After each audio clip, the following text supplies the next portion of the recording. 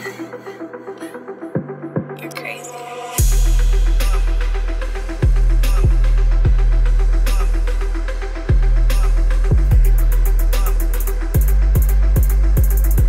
What's going on, everybody? Welcome back to another episode of the Viall Files Reality Recap Edition. We slightly augmented the name while you were gone, Amanda. See, I saw RR in the calendar and I was like, I'm not going to be away. And then the first thing I do is be like, someone made a little typo. But I'm now, I don't make now typos, I know. Amanda. Yeah, no, Well, that's another part of the reason I said it was I was like, times are changing. Yeah, well, the household is in full force. Amanda is back from her sabbatical. Sabbatical? No, I he's called it a literally life. been I called it a life changing class. it every week. a life journey, A life journey? sabbatical.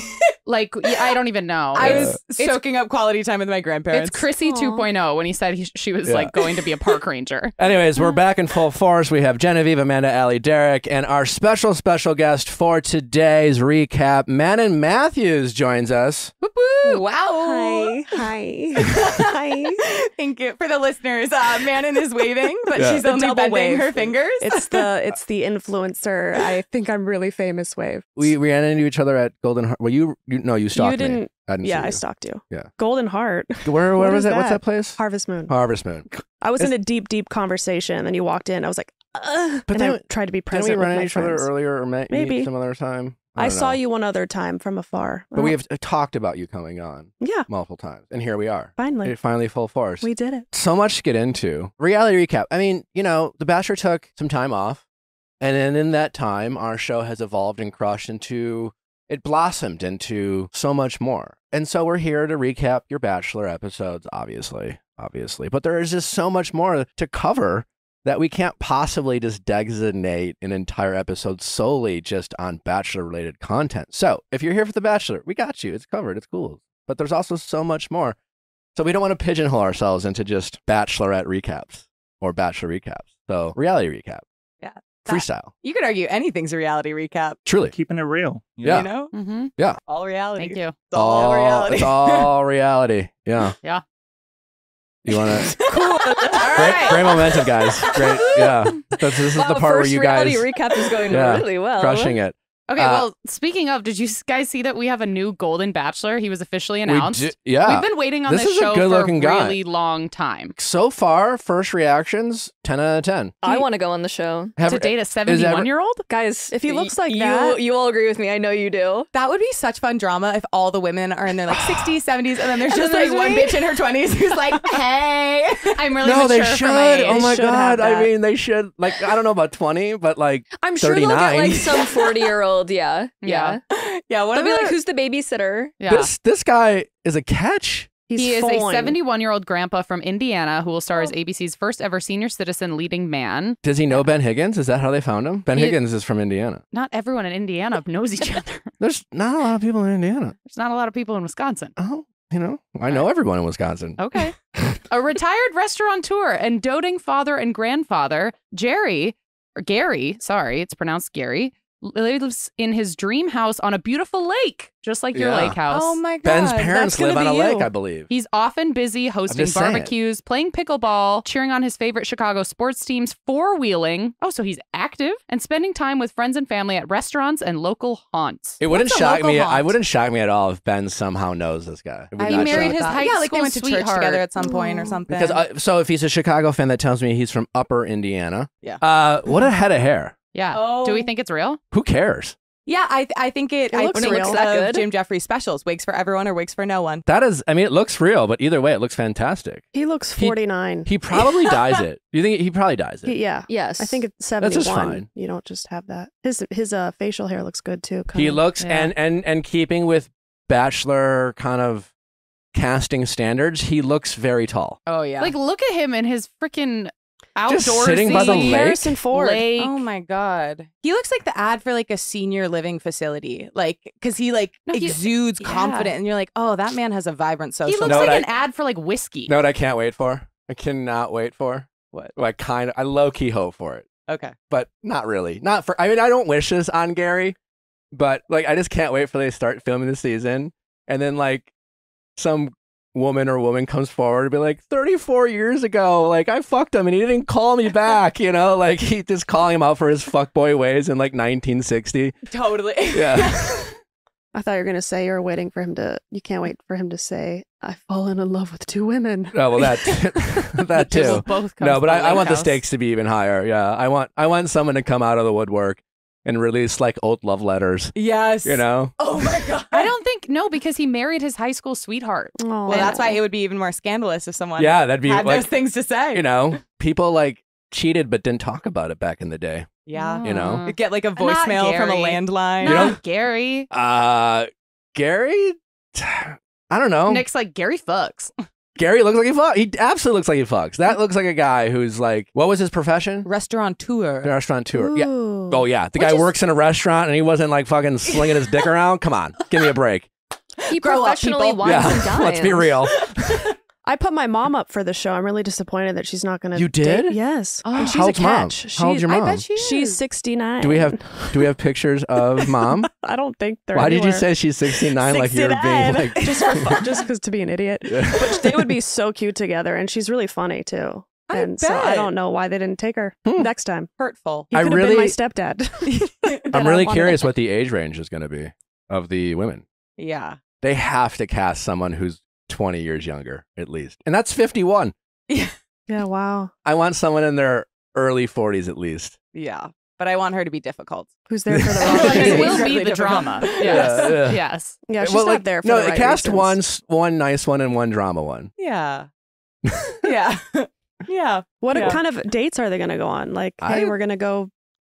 That's Pick out our can 71-year-olds bungee jump? I think so. Oh no, heart, the cardiac heart. That's stuff. intense. Well, I mean, I'm sure there's some think who both, like absolutely a- could and would, but I feel like with the show's insurance, they would be like, nobody who's maybe like they all over have to this do like an age. EKG. Yeah. You know? Who's to say? I've done shows before where they make you take an EKG. That's the before. date. That's the date. You passed. So we're gonna do some blood work real quick. Yeah, I we do have think, the same blood type. yeah. I'm excited. when does it I'm trying to find when it comes out. Probably this fall. But how are they going to do that with BIP? We've got a full slate. Oh God, I'm exhausted already. But for Gary, I'll do it. When does BIP air? Bachelor in Paradise for anyone wondering. Oh.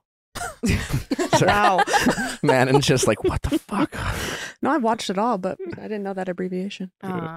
Likely air early mid-September. Okay, so it might yeah, they'll use Bachelor in Paradise to sell Golden Bachelor. But then Bachelor starts like first week of January. I could What's see your them. point? Where is it going to fit? It doesn't matter. It's gonna fit. Yeah, or they would make it maybe like a Tuesday show. But Bachelor in Paradise is on Tuesdays. Mm. Mm. These are the But would they problems do- that I have.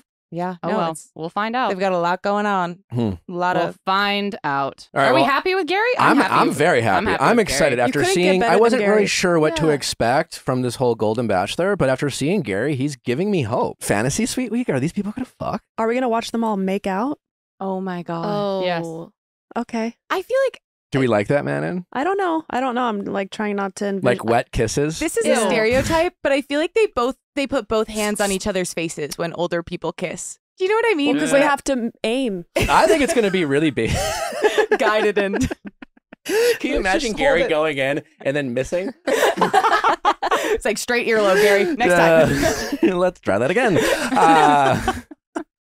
But really charming. And I think he has a hearing aid. My dad has a hearing aid. You know, it's like they're very discreet hearing aids, very charming, and there's beauty in getting old. I think Gary's making getting older looking graceful and nice. Yeah. Totally. It's expanding our minds. It's interesting that they jumped straight to 70. What about like the 40-year-old?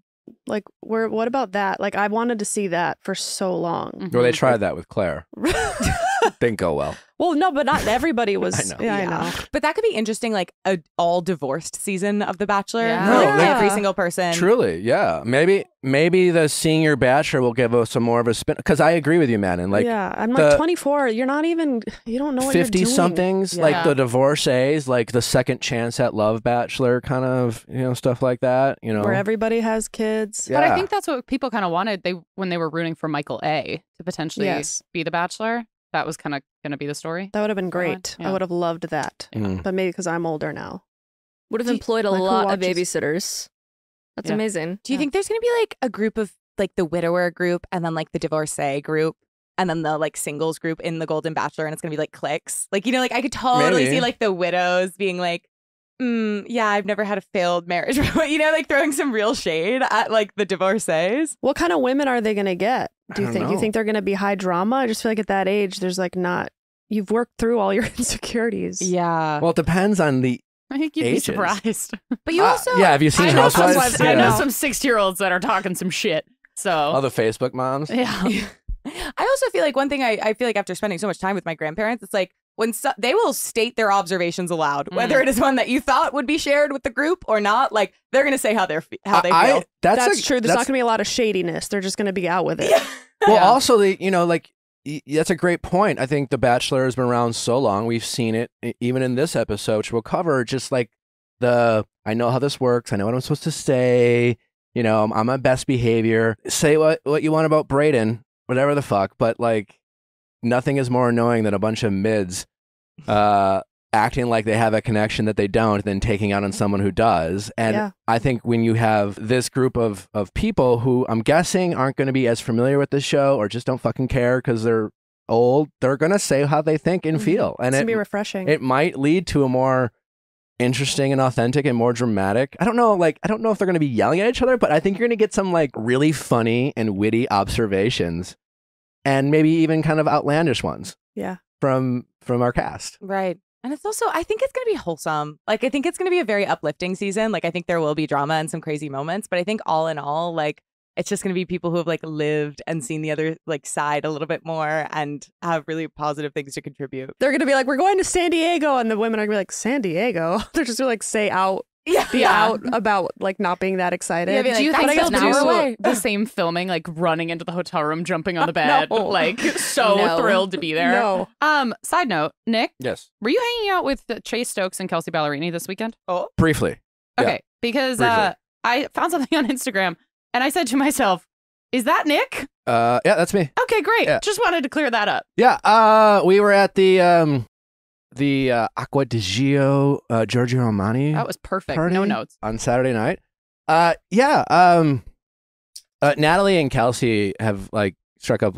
They've ran into each other at a couple events, and so like they've gotten to know each other briefly. And so we said hi, had a really brief conversation. Met Chase. I hope they're okay with me saying this, but I gotta say, what a lovely couple. They're great. I love them. I mean, we didn't hang out with them too long, but in my brief interaction of I talked to Kelsea a little bit, met Chase, but it's like, you know how some couple, you kind of observe them, they very much like, I'll say this, it was very clear that the other person very much made the other person a priority. They were very attentive and affectionate, but like not over the top, like they seem very happy. Which she deserves. They they both seem incredibly happy and very attentive and not in a like performative way, but like in a like, these people really care about each other. It was very happy for them. They seem very happy. Sometimes you see people like a couple at a party and it's like you're like white knuckling his arm, like you're holding on to something, or like there's something going on underneath. No, the it was surface. just a very like they really care about each other. It was very sweet to see. Yeah, they look like back to back. Like I know they're about to like, you know, in the I love movies them. in the finale where it's like, I got your 6. Yeah, like they would have They're separate both, like, conversations, surrounded. but they're always very like self-aware, where like they're always very aware of what their partner was. Just like, it's just which, you know, now that I like to do that, but like very lovely couple. Yeah, they seem very happy for anyone interested in their relationship status. I hope they're okay with me saying that. But yeah, it was a fun time. It was a fun party. Joe Jonas, good DJ. He was DJing. Really enjoyed his set. I don't know much about the craft. Like, I don't know what makes a good DJ, but I found myself being like, what a funky tune. Yeah. You sound like that Gary. I sound like Gary, yeah. I really I wanted to be like, hey Joe, do you have like a playlist on Spotify I can follow? Was it songs that you knew? Yeah, I mean, they were just like good remixes and like I really enjoyed it. Yeah. Shout out. Love. Lala and Katie were there. Oh, Let's say hi to them. They're up and filming. Raquel They are. is Nope. now Rachel. It's Rachel now. I know. Rachel. Raquel is now Rachel. She's officially left the mental health facility. And she will now go by her original name, Rachel. A source told ET after months of therapy, Rachel decided she wanted to go by her government name moving forward. And a source also confirms that Levis has checked out of the Meadows in Arizona after spending 2 months at the mental health facility. Rachel is now spending time with people close to her. Good for her. She is also negotiating her contract. Despite rumors that she'd officially signed on to another season of Vanderpump Rules, TMZ reports that Rachel, is still in contract negotiations with Bravo over her return to the show. According to Page 6, Rachel wants more money. Quote, she wants to get as much money as she possibly can, so she is playing hardball, a source explained, adding that the Vanderpump Rules cast are going on a trip to Lake Tahoe next week, and the hope is that Rachel and Bravo will have reached a deal and she will appear.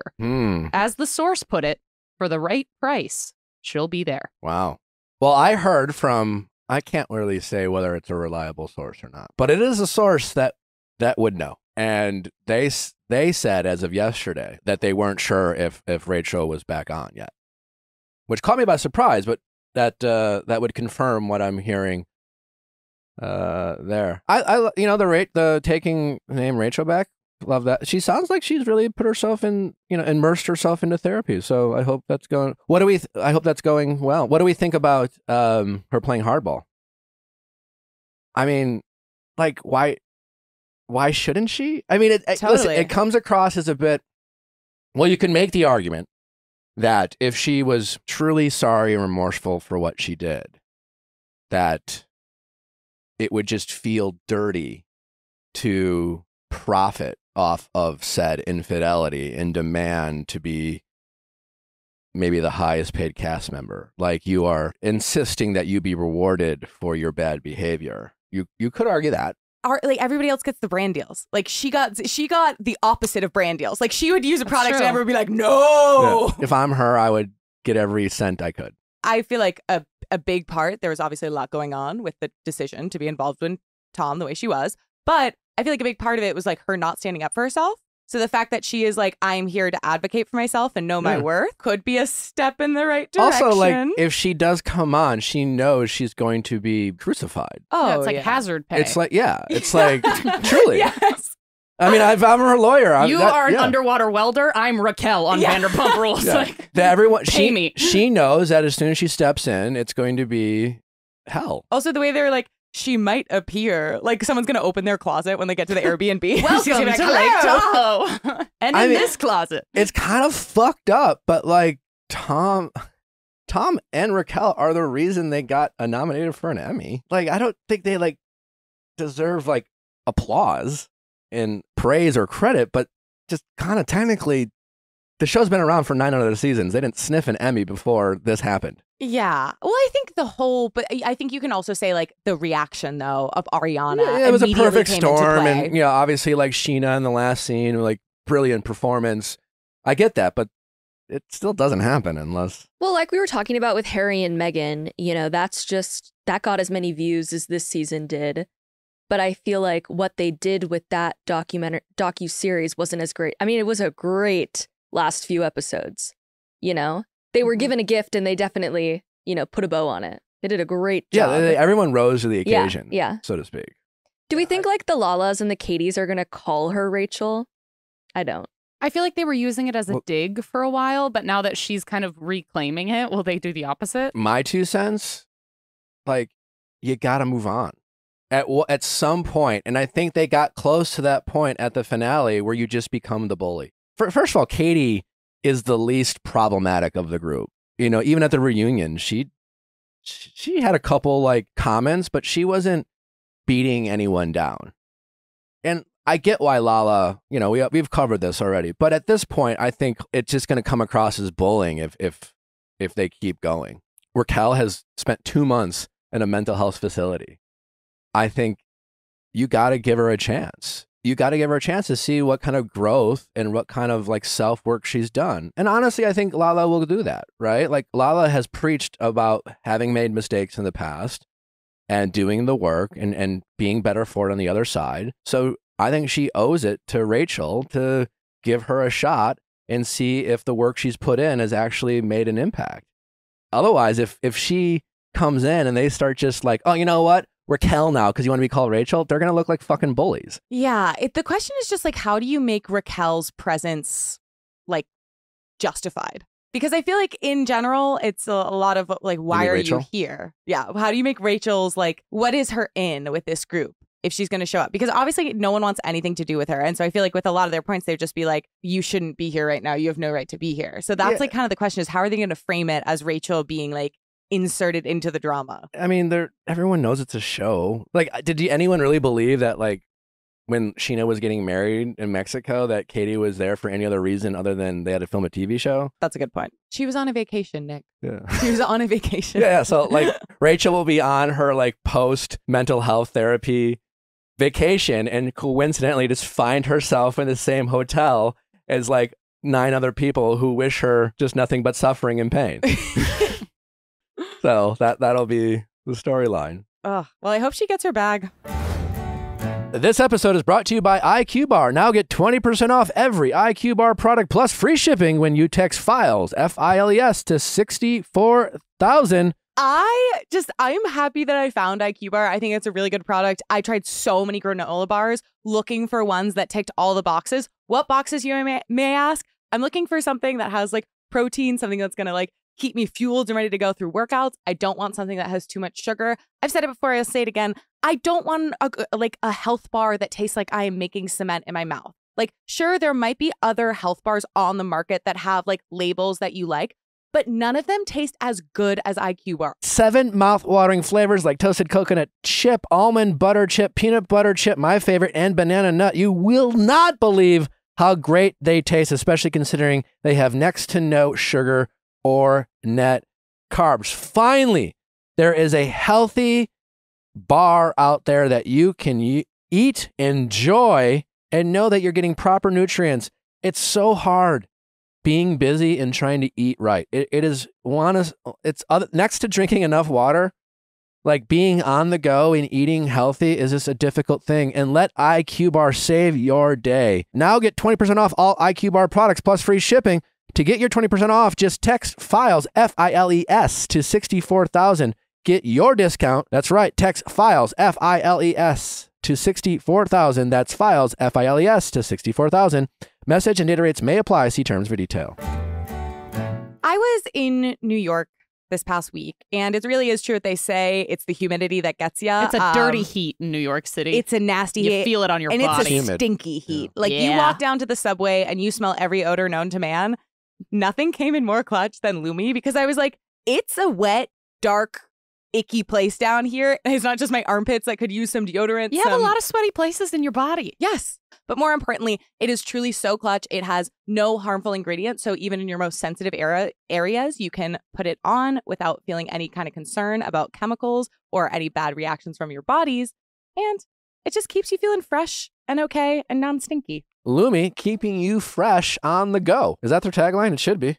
Aluminum free, we love that. Baking soda free, we love that. And Paramount free, we love that even more. pH balance for safe use below the belt. Lumi's starter pack is perfect for new customers. It comes with a solid stick deodorant, cream tube deodorant, 2 free products of your choice, like the mini body wash and deodorant wipes, and free shipping. I only want to turn to the experts when it comes for any kind of health stuff. That is why I am so glad Lumi is founded by an OBGYN who really knows what she's talking about. She made a pH balanced product that is 100% safe and suitable for all the bits. As a special offer for our listeners, new customers get $5 off a Lumi starter pack with code VIALL at lumideodorant.com. That equates to over 40% off your starter pack when you visit lumi.com and use code VIALL. That is LUMIDEODORANT.com. Code VIALL. Speaking of this weekend, are you guys kind of grossed out easily? Manon, how about you? Depends on about what, blood or. Are you guys pimple? Who's a pimple popper in this room? Like, you're feeling like just you raised your hand. Are you going to show us something? Really? Lift your shirt. Am I the only one? Well, it's like, I'll do it if I have, like, if it's one on my face. Do you mean on somebody else I or on find yourself? that there are 2 people in this world, people who love a good pimple pop and people who don't. And if like, especially in a couple, like someone likes to pop their partner's pipple. Aren't you not supposed to do that though for Yeah. scarring? Also, I don't know Sure, if yeah, Natalie's whatever. thrilled by this because I went to the bathroom with her Not last week. the point. Okay. Wait, I went to the bathroom with her last week. She was just like, she was getting annoyed at her skin, and she was like, and it doesn't help that Nick's always like, I'll pop it, I'll pop it. You're like, have a needle No, in the night. I'm a child. Yeah, no, totally. Anyways, so I had a benign cyst on my head. Where? Okay. It's in my. Oh, I remember this. Yeah, I had to go get it removed, Yeah. right? It was a cyst or whatever. I wasn't really worried about it, like it just, but they did some tests on it. Everything's fine. And when they took it out, they're like, oh, we didn't get all of it, but like it might or may not grow back. But a couple weeks later, it like seemed to like reemerge. But it also seemed to like be filled with like fluid and stuff. And then it like got real big when I was like doing a lot of physical activity for a period of time, and then it shrunk back down. And then I went back to the doctor. I said, hey man, like this fucking cyst is back. Like, can we try to get all of it? And he's like, well, let's give it a few months and like let's make sure so we can get all of it. I don't know. Whatever. By the way, if you're listening, I don't need you guys to send me all your like medical advice. I'm good. I've been talking to my medical health professionals. Anyways, we're on our way to the Giorgio Armani Acqua di Gio party, in which we, had a lovely chat with Kelsea and Chase. And Nally was driving. Per usual. Also, like, she just gets motion sickness pretty easily. Not to justify it, but like, she was driving and I was a little, loose. And and all of a sudden, like, I'm touching my cyst, and then I felt a little fluid. I was like, did I have like moisture in my hair that I didn't like, that caught like a pocket? And then I look, and it's nighttime, and it was like my cyst was leaking. Oh. And then I kind of looked at it and like applied some pressure, and then what came out was, well, a lot. And wow. What color? Yeah. I have a picture. No. Show us. White? Put it up there. Who wants White to and see yellow. it? It's yellow. I'll see it. I would like to see How it. was the smell? No, it doesn't smell like anything. Interesting. It came out pretty white, pretty like, it didn't look infected for anyone concerned. But it came out like, I thought it was the rest of the cyst. It looked like something that was hard. I really didn't know. I was just like, holy shit. I have a spike coming out of the top of my head. We pulled over, immediately called Natalie's doctor. She works for a plastic surgeon. It's like 9 o'clock at night. We're like, holy shit, this is what's going on. What do we do? Right. We're on the way to this party. My brain is bleeding, basically. I don't know. I have something coming out of it. He's just like, just get the fluid out, pull over. So we went to a CVS. I got sterile gloves, sterile cotton balls, and hydrogen peroxide and Neosporin. And basically, it was just hard pus. It was, Okay. and we cleaned it out. Did you love it a little bit? Yes. Yeah. Yes. Yeah. The moral of the story is like, I was kind of in heaven. I was kind of like thriving. How was she? I mean, Natalie works in surgery, so like she's not disgusting and infatuated like I am. She's just more whatever about it. Do you want to see it? Yeah. Pus. Pass it around. Oh. Pus. It's like a Really not teacher that show bad. and tell. It was like a Yeah. giant. I thought it was going to be like a video of it coming out. Oh no, it's just a photo. Just draining on your Still. I thought it forehead. was going to be huge for some reason. Did I oversell it? No. No. Oh. You just said pimple popper, and I just started picturing It just all was the things. real. It's been Yeah. draining ever since. My. I don't see anything on your head I feel now. like- Well, it's underneath, but Mm. I've been Obviously, I've there's been keeping it real clean. I like to zoom out and see Nick's eyes looking into the camera. Don't do that. Allie. It looks like a grape. It's really gross. So did you patch it up for the party, or is it in Well, your hair? I mean, I couldn't like stitch it up or put like a Yeah. Band-Aid in it, so Mhm. I cleaned it up, Yeah. applied. We were like 25 minutes out, so I applied pressure to it, and then I put some Neosporin on it and brought a couple cotton balls with me because I had a couple times I had to like tap my head. It was at this party, my head was bleeding Yeah. basically. I feel like, obviously menstruation, there's a lot of other stuff going on, but you did have the experience of being like, I might leak. Yeah. Did you pop it accidentally? Yes, I finally felt like a woman. No. So I feel like if you hit yourself, then it pops. Is that what happened? Well, it had basically the most of it had popped, so it Mm. was at this point it was just like a little leakage. Hmm. But Great. yeah. Yum. How charming. Well, that was exhilarating. Thank you. Yay. Anyways, it was Yay. for any pimple poppers out there. It was truly It was your Super Bowl. It kind of was. It kind of was. One final note Before we get into this episode.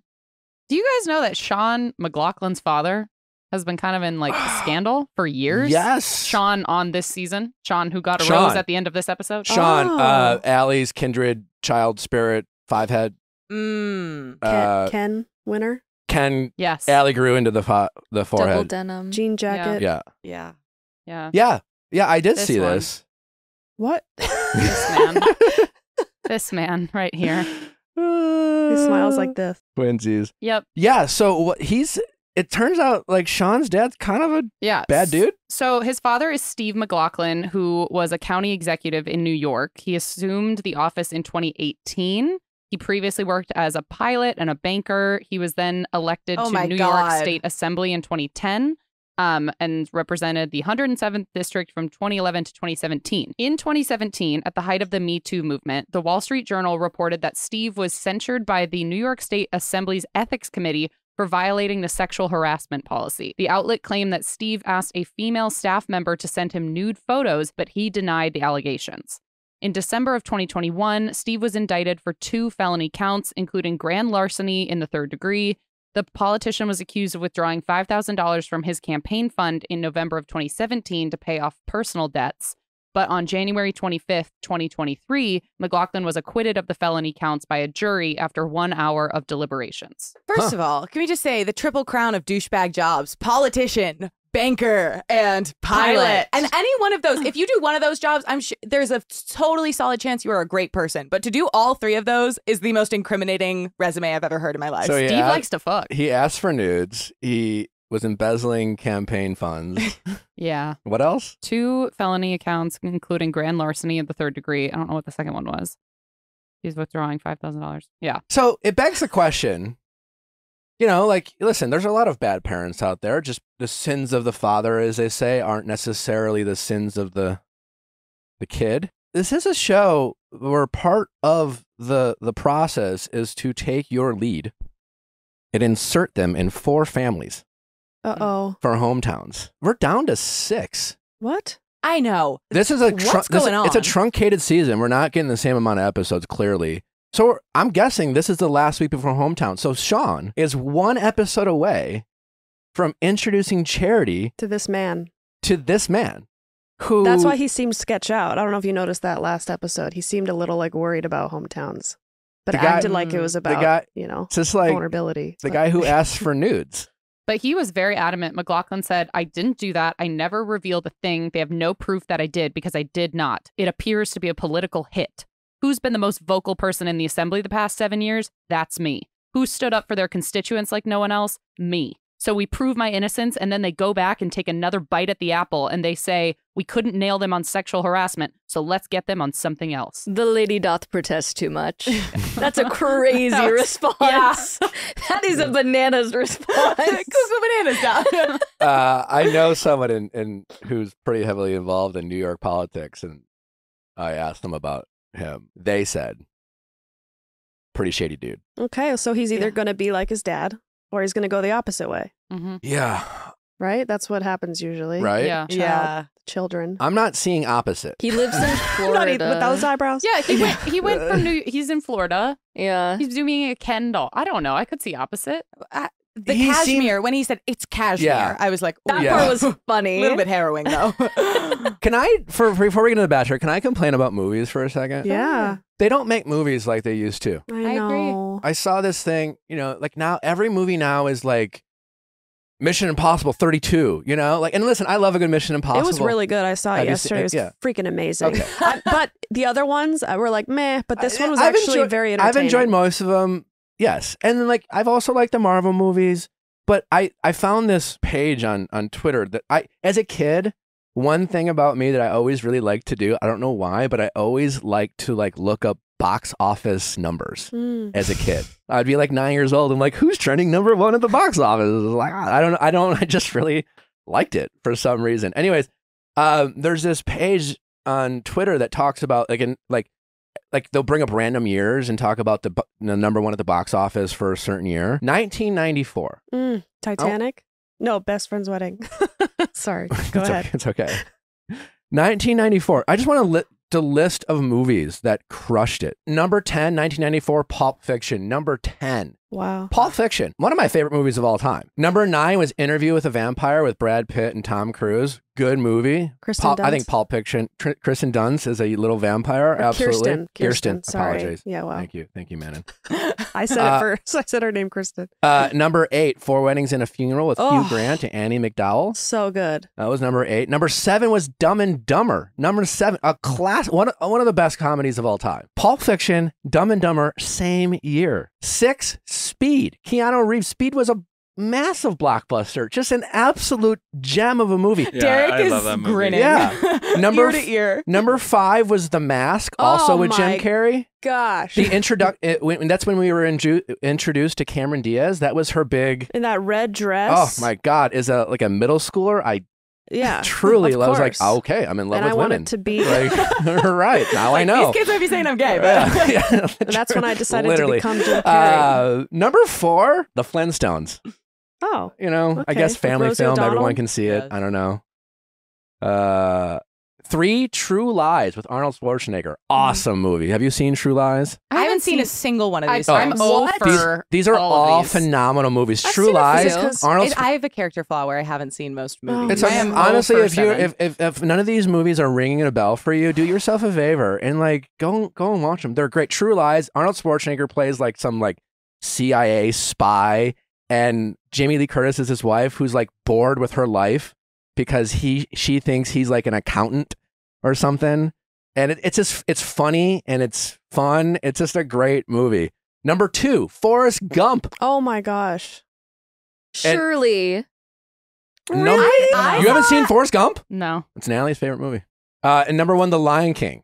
That's my all-time Surely. favorite Disney movie in the No, entire no, world. twice. no. And the honorable Okay. mention, Clear and Present Danger, Harrison Ford, great. Stargate was pretty good. Legends of the Fall with Tom Cruise, The Client, Pitt. Frankenstein, The Junior. Also, Shawshank Redemption, Oh my gosh. The Paper, Natural Born Killers, The Shadow, The Crow with Bruce Lee's son who died while filming. Oh my gosh. I mean, there's just like You could be so many saying good movies in that anything one to year, these and I two. can't like name any movies that they come out this year that it's just like it's always some Marvel bullshit. Yeah, all these stand the test of time. You could watch them today and be like, this is brilliant. Whereas like the last 10, 20 years, I'm like, what's If out it's that not I'm- a blockbuster remake, it's all fucking remakes and like And like some good foreign films, like Parasite rocked. That was good. Parasite. That But was like good. apart, it's like been a drought. I saw. Do you know the new Dungeons and Dragons movie? My boyfriend was like he Someone was was watching on the plane. Is that with Chris Pine? Yeah, he was really, and I was like, I don't want to watch it. Like, I don't know why I was being very resistant. And then the thing that sold me, he was like, it's like The Princess Bride. Like, he was like, it is a Really? movie.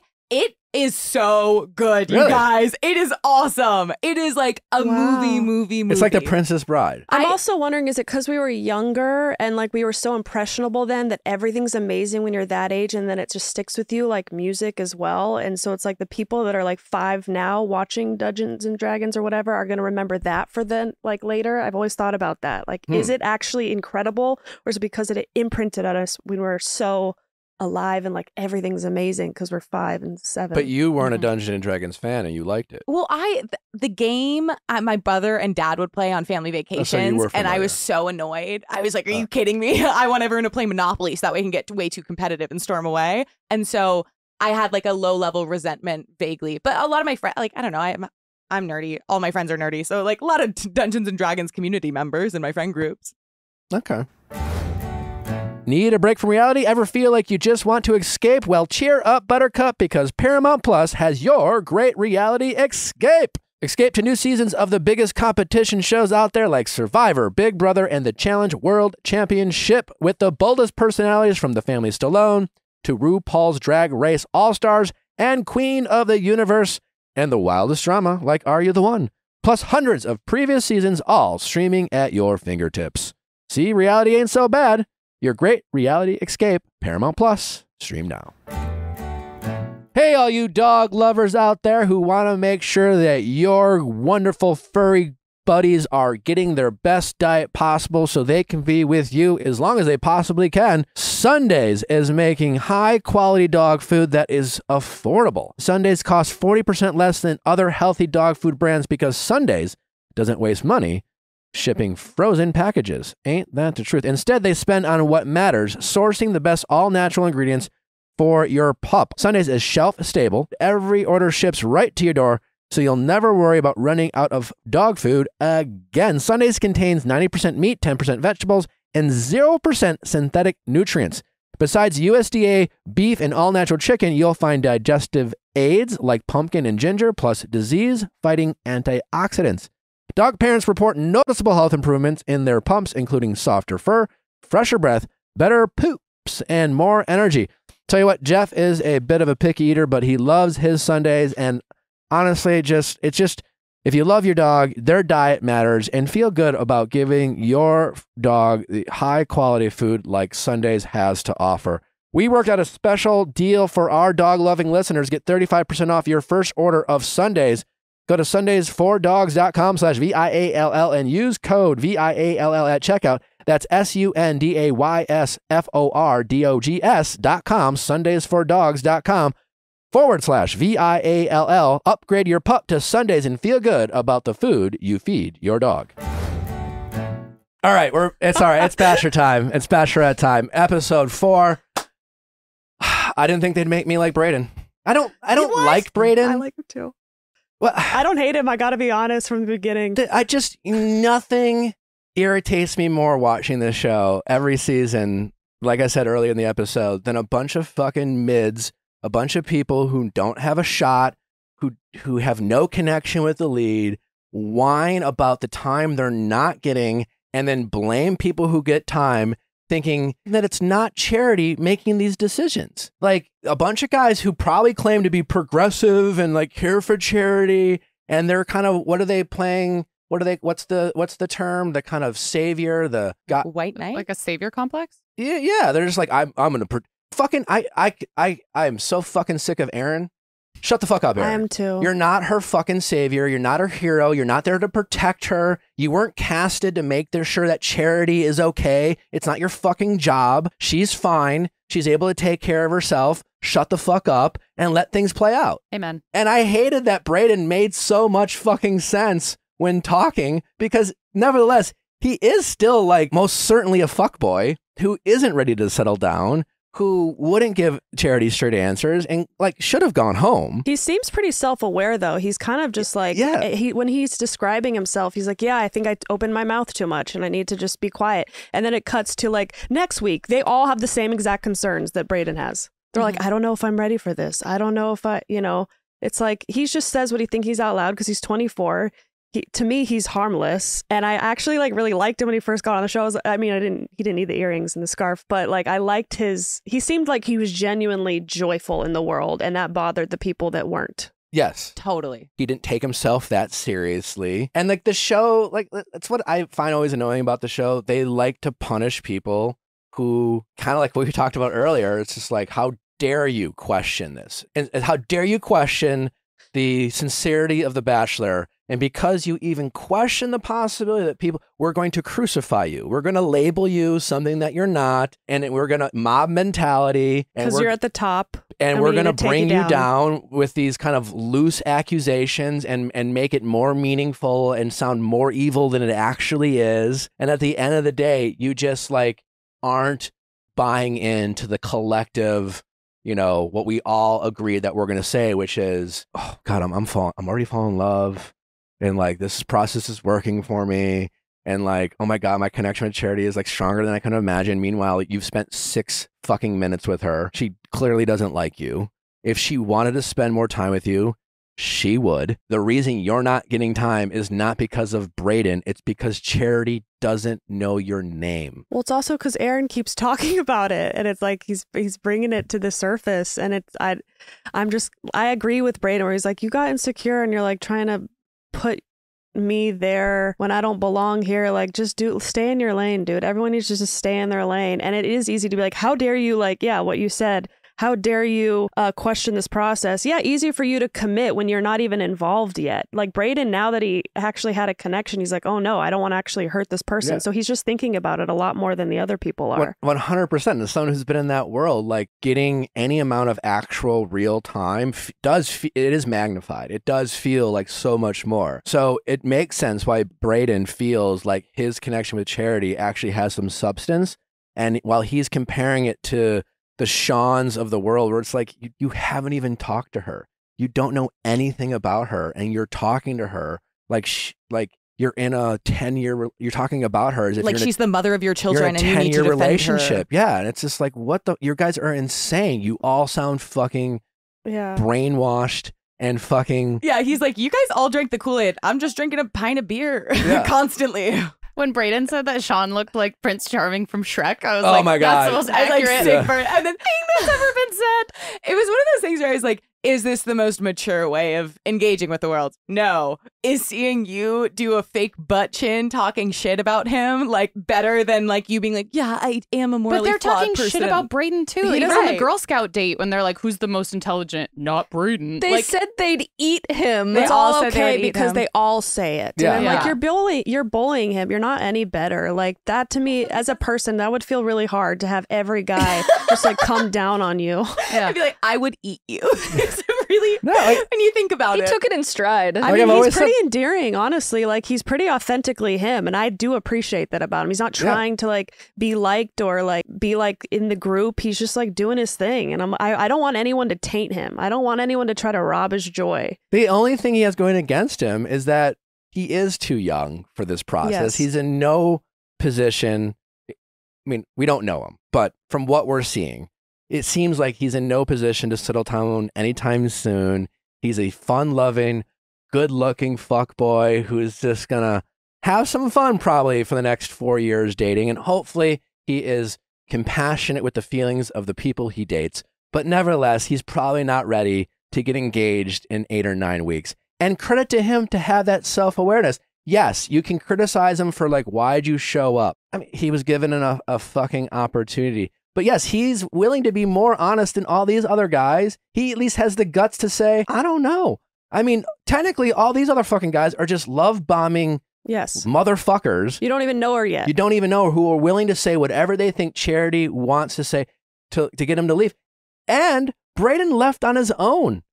He was like, you know what? I don't think this process is for me. He didn't wait for Charity to send him home. And I love how Charity pretended to the guys as if it was her decision. Yeah. All while being so completely rattled. It's like, I'm just so confident about this decision. I'm like, you are. No, you're not. You are confident. just spiraling, Charity. Charity loves a fuckboy. She was still upset. You could tell that she had that little fire in her where she's like, okay, yeah, no, I know I didn't do anything it's fine. wrong. Yeah, no, it's Yeah. fine. Yeah, no, He's like, yeah. no, it wasn't you. Get the I fuck just outta here. wanted you to know it wasn't you. She's like, I know. Yeah. I know it wasn't.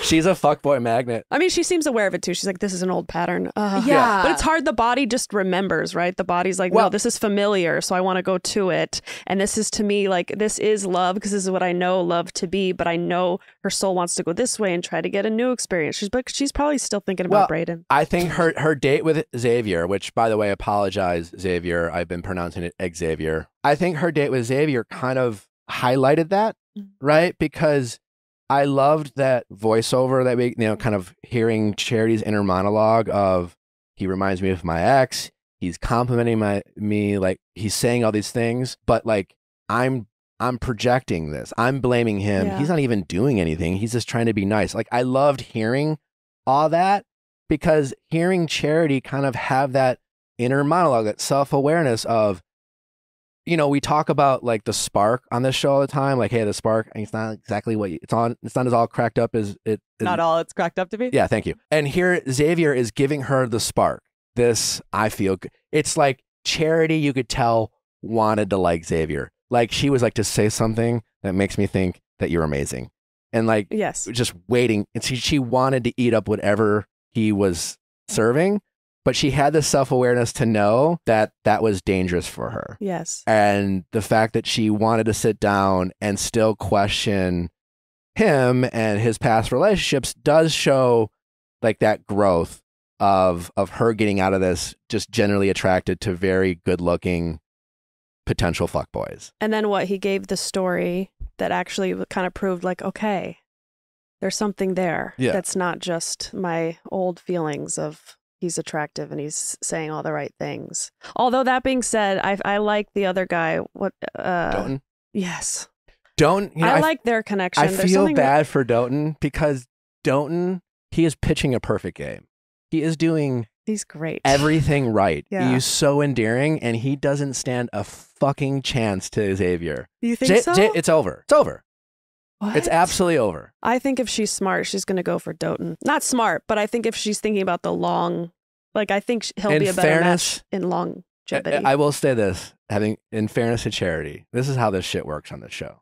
Because no matter whether it's 12 weeks, or in this case, it seems like Charity's getting less time than most leads. I think they've shortened her. They're giving her less episodes. I'm assuming it took less than 9 weeks to film. And at the end of the day, no matter how, like, she's never going to get to know any of these guys. Doesn't matter how much time she gets with any of them. She will only get to know the very tip of the iceberg of any of these men. But she can trust her eyes. And her eyes tell her that she wants to fuck Xavier the most.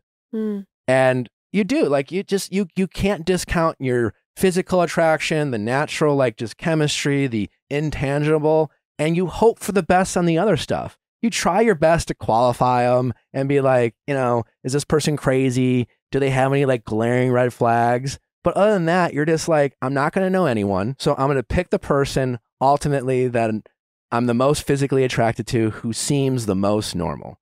And at the end of the day, that's Xavier. And he also seems like, I mean, fucking PhD. He is studying, like, trying to fight MS, of which his mom suffers for. He knits. He's an incredible dresser. Absolutely incredible dresser. That sweater, French kiss. I want to go shopping with Xavier. Like, Did you say French kiss? chef's kiss. I don't know. Fuck. Sorry, I just processed that. I want to French kiss Xavier. I mean, kind of. Yeah. She needs a level up. He's that French good. chef's kiss. I feel like she has French- a lot of yeah. chemistry with Joey. Joey's just there to be the next Bachelor.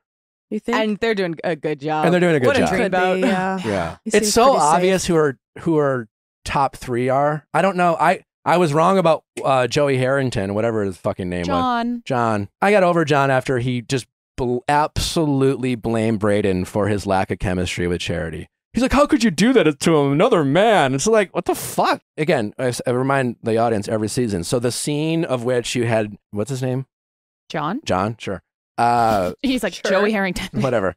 He's making out with Charity, right? And then you see fucking Brayden just standing there. So just a little behind the scenes for you all. This is what I'm 99.99999% sure what happened. Brayden goes home in the limo. And then you saw in his exit, he's like, you know, I just felt like, just like something left unsaid.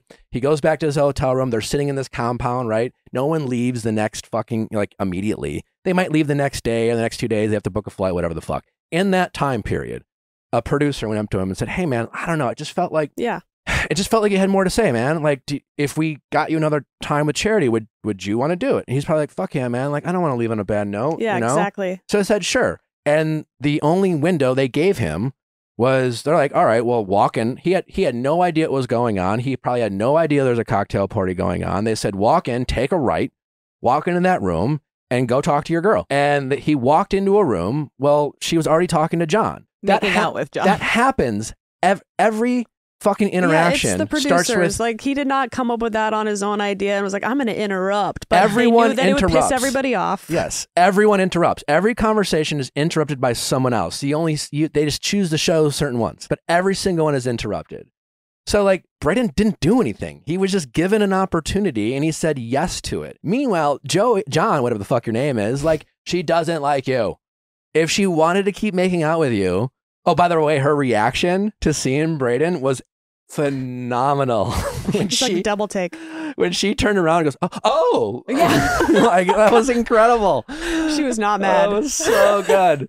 She was not mad, but I honestly think that had she not gone, I think Xavier saved her from Brayden because, again, like, Dotun, handsome, nice, he's great, but she loves a pretty boy. It's so obvious how. I feel like Dotun, though, I noticed he has his 2 ear piercings, and one of them is like on the inner lobe, and I was like, that's stylish. Listen, I think Dotun's adorable. Just as attractive as the next guy. He's wonderful. He seems like he holds the space pretty well. Yeah. Whereas I felt like Xavier kind of was in her face on the bus. He was a little he was too like so close. To It her. came. Yeah. It's all weird. It's just all too easy for him. Yeah. He's. I feel like he's done this before. Oh yeah. He's just very charming. It's like he knows he's 7 foot. He knows he's good looking. He knows he's a fucking PhD student. He's got charisma just like oozing out of his pores. It's like your cyst. Yeah, exactly. Xavier is your cyst. Yeah. But I agree with you, Manon. He was like almost a little invasive. A little like, and she was kind of like this. And I think that's what she was picking up on. It should be, I don't care who you are, to be one of many courting the lead, your bachelorette, who is by all accounts a celebrity in the eyes of all the cast people, at least the first couple weeks. There should be like a power dynamic that the lead has over the others. And when it comes to the Braydens and the Xaviers of the world, they're like, I don't know, just like a cute girl, you know? Or like they think they're the prize too. Yes. Yeah. And it seems so Which obvious. doesn't flow with the show at all. And it's so obvious that, you know, when she's around, these very, again, like Dotun, handsome fella, just as handsome as the average. He is in the 90th percentile of like the human species, of like just tall, good looking, quality, smart, like he's a fucking catch. But compared to like the Xaviers, it's funny. It's I not the same. would choose Dotun any day. Yeah. Any day over Xavier. Yeah. I think he's more in his body. Oh, Totally. he's so, which is attractive to me. He's just like, I got you. I'm not even shaky. Whereas Xavier is too, there's something like when he was answering the questions at the dinner table, she was almost answering for him, like to make sure that he said the right thing so that we can stay in line with what I want you to be. I remember, and I was just like, let him talk. And when I was watching it, I said, Charity, let him finish, which is saying something coming from me. But yes, I picked up on that as well. Yeah. I was like, oh, she really wants to live in this fantasy, but also find out the truth. If you just let him keep going, more will be revealed, I think, with Xavier. What about the conversation that Brayden had outside on the field about she always being on? How did you feel about that? I think there's some truth to it. Yeah. There, you know, as the lead, it's like you have 2 jobs. 1, film a TV show. That's actually number 1. And 2 is to fall in love. And as far as it's like this kind of unspoken agreement between the lead and the producers of, listen, we have 2 things we have to do in the next whatever 8 weeks. We have to film a good TV show and we want you to fall in love. And we really want both to happen. And 9 times out of 10, they can work in unison with each other. But for a non-professional lead, so to speak, trying to do both, it's very obvious to the cast members that, and every bachelors do this, bachelorettes do it. I'm sure I was guilty of it. Everyone's guilty. It's just like, you can see them playing a role. Which is hard to fall in love with that. I feel like love comes from the vulnerability of me showing you both sides of the coin and where I'm scared and like, are you going to love this part of me? So it, to me, feels like that has to happen in order for that to break through, like loving somebody. Yeah, it's just so hard because it's like if she was being like authentic, not stepping into the role at all, like when half the men were talking, she'd just be like zoning out, you know, like it's like she has to muster up this level of like false enthusiasm for the people who she knows she's not going to pick. It's so and it tough. must be so hard to turn that off around the people you like. And I do think that's why like moments when like the other week when she took Dotun up to her room and like they were just hanging out, like I think it's really clear that she is making an effort to do that with some of the men. I just imagine it gets like, it's really hard at the beginning when there's so many people you have to like be like, yeah. And what's really crazy is that like in this environment, you know, so when she walked John, who went home, she was making out pretty hard with. So logic would tell you, oh my God, she sent home the guy she was just making out with. Like that's weird. But in reality, in this environment, it's just like, all right, I got nothing to say to you. Let's just fucking make out. Let's just kill time by sucking face. And see if there's honestly, here. There is like, it's almost a negative if all you are doing is kissing. That means that you both have nothing to talk about or the lead's just not interested in getting to know you. So they're just like, oh, let's fucking make out. Because like, and it's the conversations that actually drive like the relationship. So Dotun in the room having a great conversation, like really getting to know each other, things like that. But just making out, she hates you. I was gonna ask. Yeah, so it's not Brayden's fault you went home, John. It's Yeah. it's the fact that you just made out. And John did say, like, I wanted to finish my conversation. And in my mind, I was like, you're making out. And a question I had was, in my mind, it's like there's the talky portion. And then, like, once the make out happens, that's how the conversation ends, or like your time with the lead. Maybe. Do you feel like that's pretty, like, normal? Like, Sure. How do you but- get back to conversation just- after you've been sticking your tongue in each other? But they're usually something like this. Like she'll have connections with a handful of people. And then again, there's a natural chemistry. So you feel like you're building a rapport with someone. And some of the people are just like, again, like when I was filming, I was pretty sure I was going to pick Vanessa early on. But like I had a real natural chemistry with Rachel because like we just vibed. We had great conversations. There was a mutual respect, like it was just great to get to know each other, and that was the bond that we had. And so, but a lot of the other people, it's just like, yeah, we talked, but it was just like the dumbest conversations. Neither of us were all that interested in each other. It was just like, this is awkward. And so, yeah, I'm sure they had conversations, but it probably wasn't worthy of TV. And if it was, it would have a bunch of like awkward music over it because you could feel the awkwardness between the two of just not really being on the same page, which, happens all the fucking time in dating. But it's much easier for all the guys, especially the guys. The guys are more guilty on The Bachelorette, I think, than The Bachelor, of like lying to themselves, like, oh, she's so into me. It's just like, oh, we have such a connection. It's like, no. Yeah, that one guy with the long hair that was crying. What was he crying about? Caleb. Like her or the guys? And I just hope you end up with one of these guys. How about the show when they were talking about Neanderthals and they panned to Caleb? He's like, who? What is it? He is a handsome man. Neanderthal. But also kind of Handsome looks Neanderthal. like the hottest caveman in the world. every time I see the Chiron that says he's only 24, it's a jump scare. Oh my like, God, I'm like, yeah. what? What's going on? He looks like he could be fucking Gary's brother. Yeah. Him and Brayden are the same age. Isn't that so strange? Haunting. It is wild. They're like complete opposite energy types. That bone structure. That- The bone structure of Mount Rushmore. Oh my God. I mean, no disrespect to the wrestlers of Florida because I don't know them, but like I felt like he was such a tender man. I felt like the emotion it seems like he flowed was good. so Yeah. freely in a way where I was like, oh, Absolutely. you feel things deeply, and I don't want that to be like used against you. They all seem So lovely sweet. when they're not being fucking petty, whiny guys when they're not getting the attention they think they deserve. Yeah, that's true. Kind of random, but did we think the rainbow was CGI? Where was the rainbow again? It was after Well, she they went pointed it bungee out. jumping. I think so. My theory is that there was a small rainbow in the sky, and then they took other shots of the Maybe. landscape, and because it was a perfect arc, and they always like cut to the rainbow. Well, have you very seen any randomly. rainbows that look a little janky? Yeah. Oh yeah. Aren't they all just a Oh, I've seen some busted rainbow. really?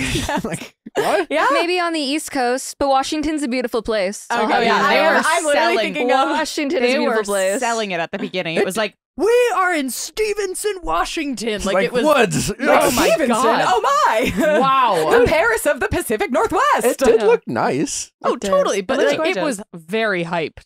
Yeah. Extremely hyped. What about the little girls? Oh, The Girl Scouts? That one that like God. Loved them. I am a was over demon. it. I was I over it.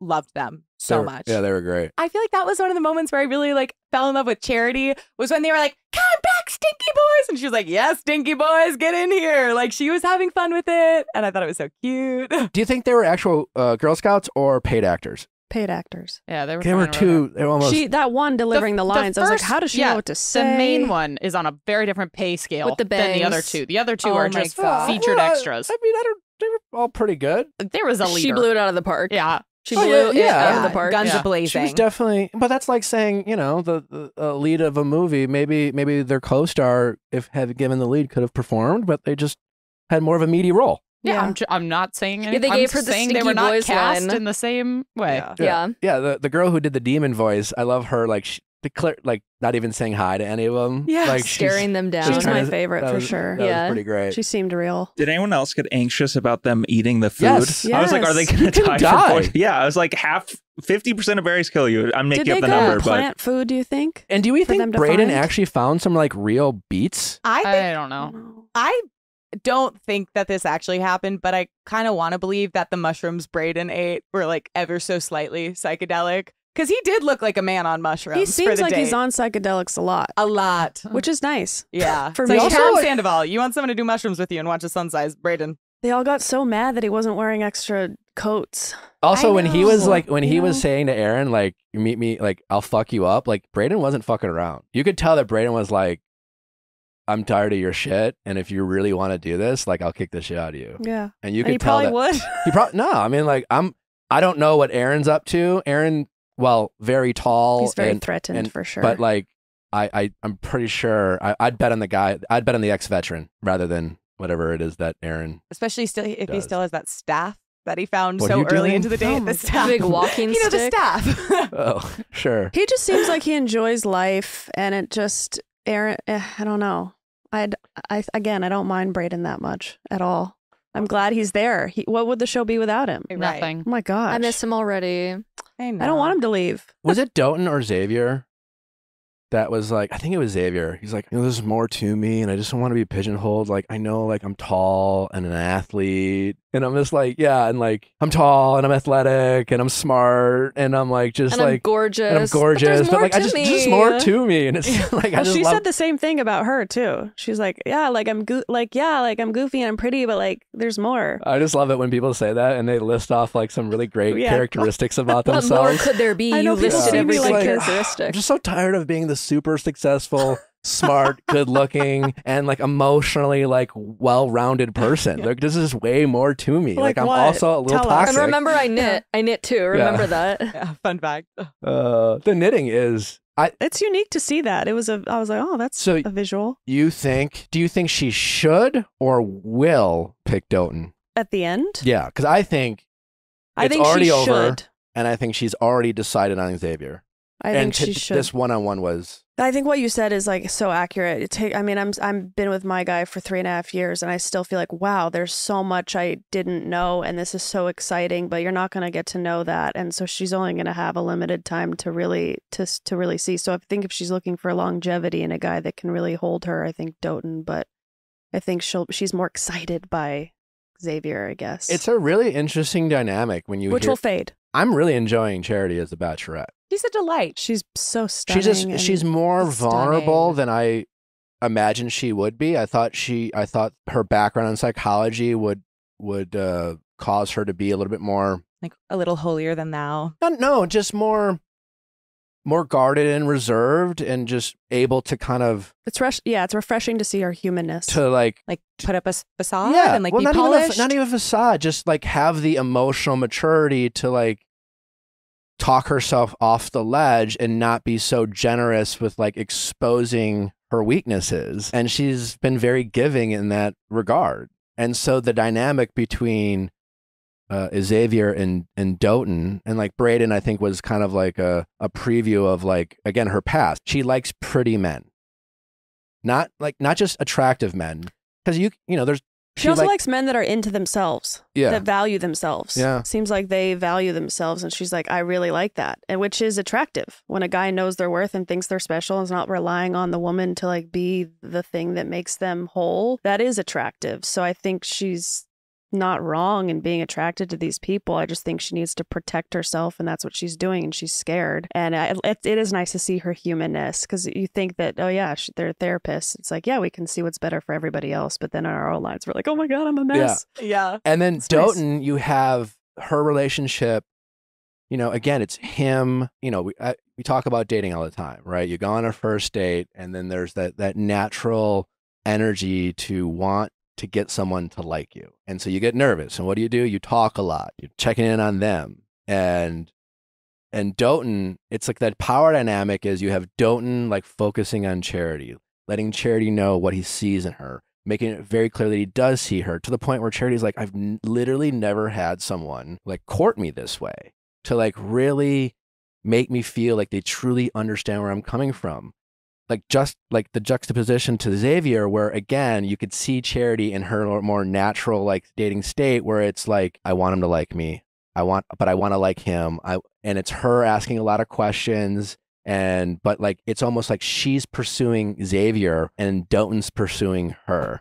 And it's this kind of a very fascinating kind of, Yeah, it's not quite a dilemma. love So does she triangle, feel but- deserving of being pursued is the question, yeah. because those are two different things.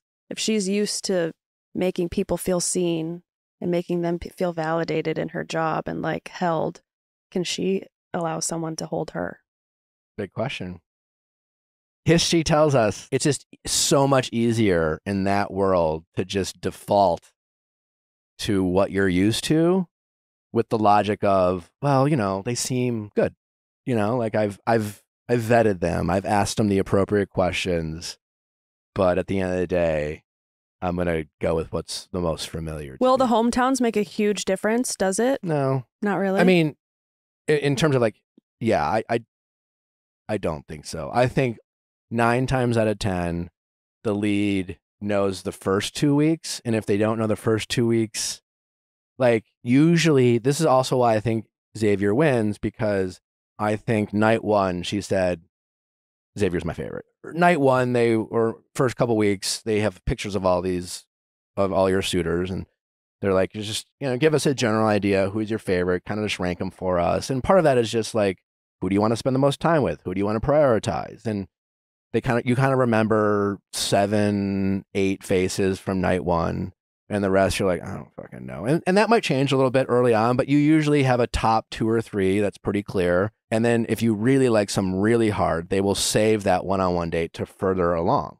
So they probably saved Xavier a little bit so that you don't fall in love too early. But usually what happens is once you get to that date, you're like, yeah, no, what I've confirmed what I already thought, which is, you know, and that they're my favorite. And in her date with Xavier, the whole date seemed like I liked you the most from afar. Out of the limo, you know, the tea leaves, I liked your resume the most. And it was like her trying to confirm the resume that he brought, which that seemed like the whole date. Where like her date with Dotun was more like, hey, I don't know if you're noticing me, but let me surprise you.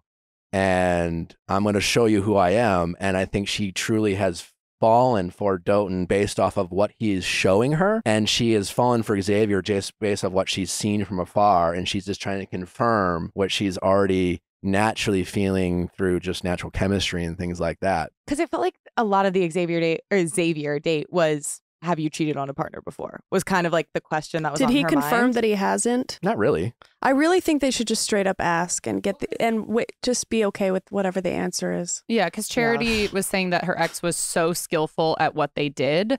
And then Xavier says that with him, you will only get honesty. So it felt like it was like this little someone has said dance. that to me before, and it was the complete opposite. And I wonder how her body received that. Do you guys remember watching it and how you felt like when he said it? Did you believe it? Or did your body go, yes, I trust that? Or were you like, yeah? He seemed pretty sincere. Genuine? Yeah. I think he seemed sincere, but I do remember still feeling a bit uneasy on the date because, again, I know we're only seeing a fraction of it. It's really edited. It's a lot longer than what we see. But she went into it being like, I don't want to be together just because we're attractive. She had all these fears. Like he reminded her of her ex and all this other stuff. And then suddenly it was like a couple of vague questions. She's like, all good signs are pointing to Xavier. And I was like, wow, that was extremely fast for all the fears that you went into with this. The only red flags I got from her was what you pointed out was on the day portion of the date on the train where it's just like. You don't need to lean in, dude. Yeah, relax back. Trust your energy. Like you're too confident right now. Yeah, you're leaning in a little too much. Yeah. But I thought on their one-on-one, I thought he was incredibly sincere and I was touched by his story and I was like, this is over. So because she was interrupting him a little bit, I'm trying to like, okay, read the energy from her perspective of like, why wasn't she as relaxed to just like listen to him during that? That's interesting. Is that about her or is that about him?